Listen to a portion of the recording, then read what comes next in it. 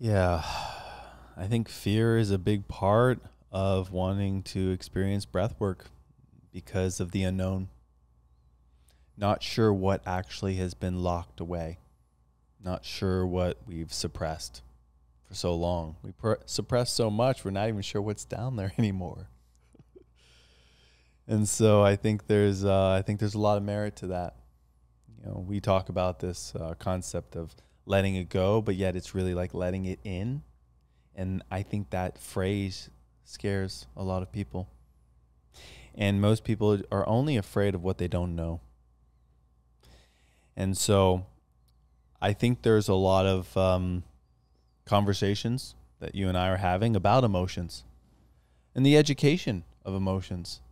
And as we become more familiar with that, they become less scary.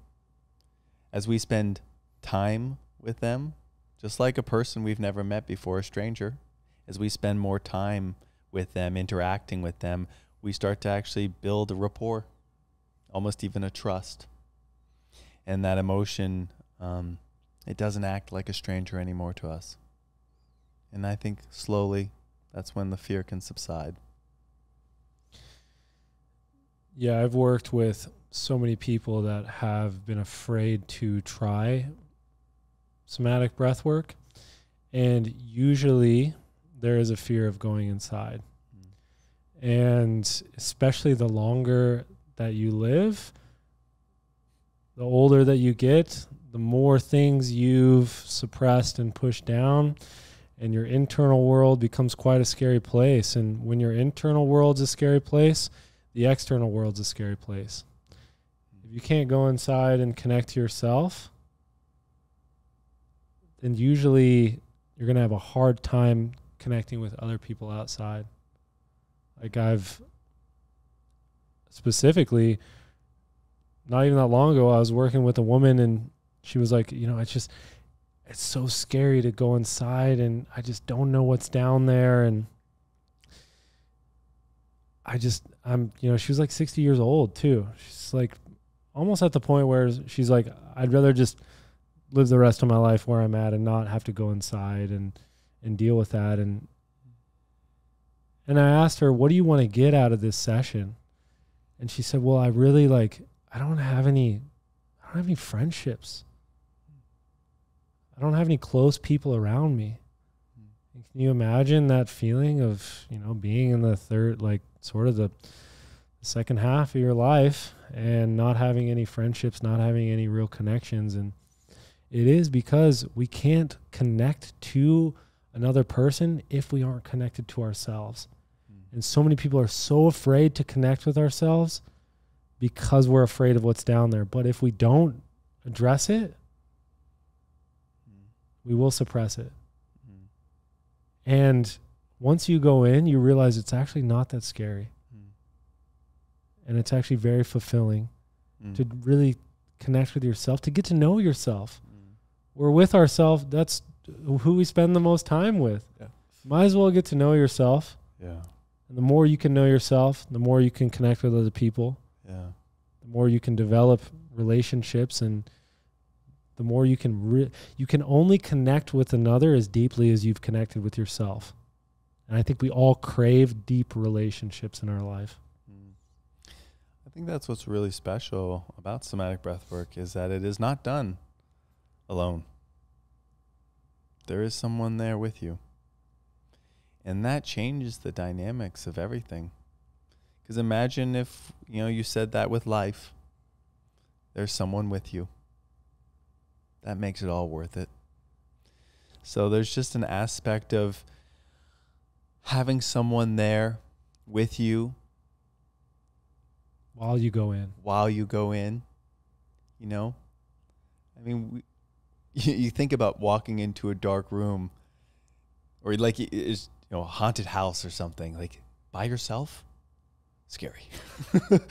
But with others, talking and distracting yourself and really like supporting one another, that's where actually you can do so much with someone else, being there with you, encouraging you, supporting you, cheerleading you there, guiding you. We need that in life.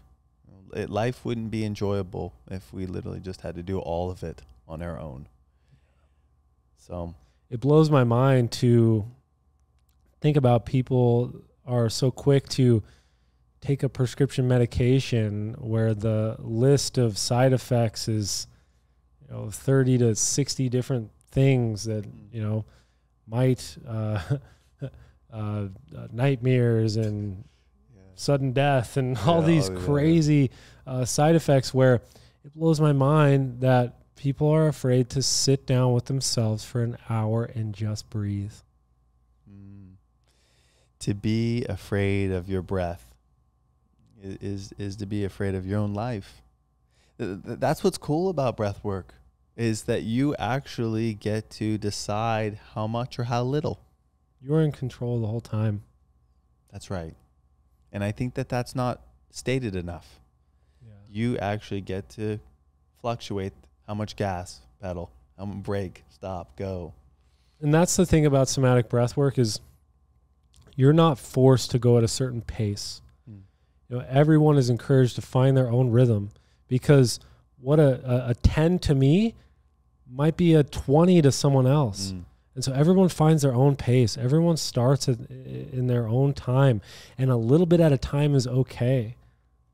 I think that some of these other modalities that get everyone in the same rhythm, and it doesn't allow for individuality, and it doesn't allow people to be where they're actually at. Like, we need to be okay with being where we're at. If it's scary, that's okay. It's scary.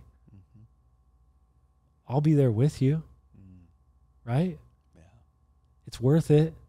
There's gold in there. Yeah. And so it just blows my mind that people are quick to not be afraid to find an external thing that might suppress different symptoms, or find a quick fix pill, where, like you said, if you are afraid of your breath, then you are afraid of life.